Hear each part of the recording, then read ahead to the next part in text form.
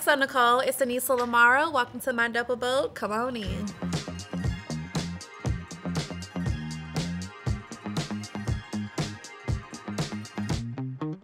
Hi, I'm Annisa LiMara, and I'm the founder of the Creative Peach Studios. It is a boutique interior design studio that specializes in residential and commercial home styling and interior design and renovation.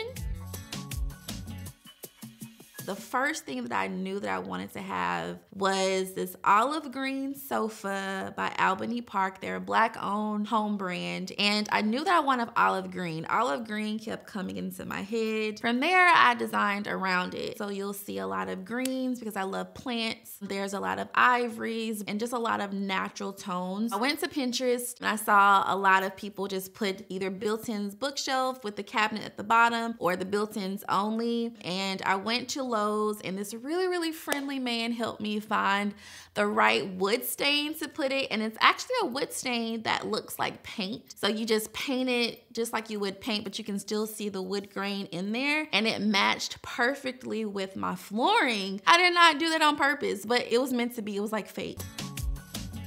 So I always wanted like an all-white kitchen for forever. But then when I got the all-white kitchen, I'm like, it's cute, but she's not giving everything that she should give. So to add some contrast, I first did some board and batten for the kitchen island to give it some texture. It just really tied everything together. The design style of the space as organic modern meets mid-century modern with a dash of boho in there. So it was very important for me to kind of like ground this space and kind of tie it together. And then the decor, I shopped all over for my art, but the art piece that I'm most proud about is this beautiful piece that I purchased at an art show. I met the artist. She was a Black woman. She was doing some travels over in Africa, even though I don't know this man, but I know that he was in the motherland, and I know that it felt right in the space. And so I've been carrying it from my last townhome and now my home, and I am obsessed with it still.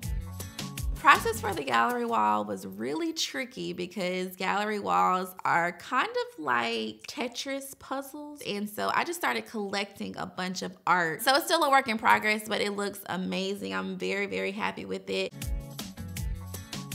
So now we are upstairs, and the star of the show by far, aside from the gallery wall, is my accent wall. We decided to go with the board and batten design concept because I just thought it was very classic. And once we finished it, I wanted to give it a little bit of pizzazz. So I added these beautiful brass lantern sconces. Really good DIY option if you don't want to do the whole electrical route, which I did not want to do.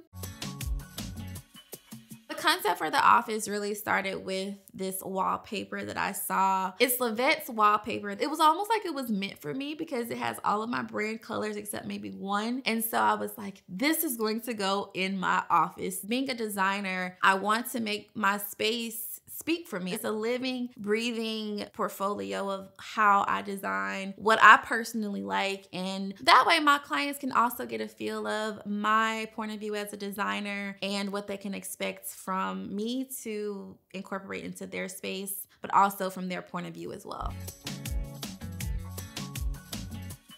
So for my bedroom, I really focused on the bed first, and I wanted to tie it into the downstairs area. So the really funky abstract wallpaper that I put in the dining room, I wanted to make that an accent wall in this little nook that I have in my bedroom. I have two favorite elements in my space. The first element is the accent chair. You can really have a nap in there as well. So sometimes if I don't want to feel like being in my bed, I sometimes will nap in this space.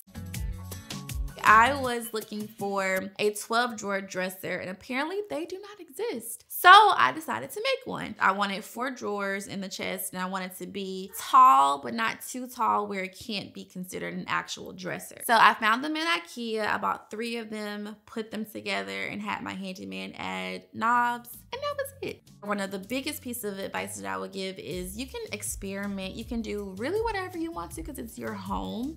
So that's kind of how I approached my space. I was really able to kind of lean into more creativity and just kind of deciding what options work best. And I thought that kind of making what doesn't exist works best for me. Thank you, xoNecole, for allowing me to share my home with you. It has been a true labor of love, and I'm so excited to see where it goes from here. If you would like to learn more about me and the Creative Peach Studios, please follow me at all my social at Annisa LiMara and at my website at thecreativepeachstudios.com. Thank you so much. Bye.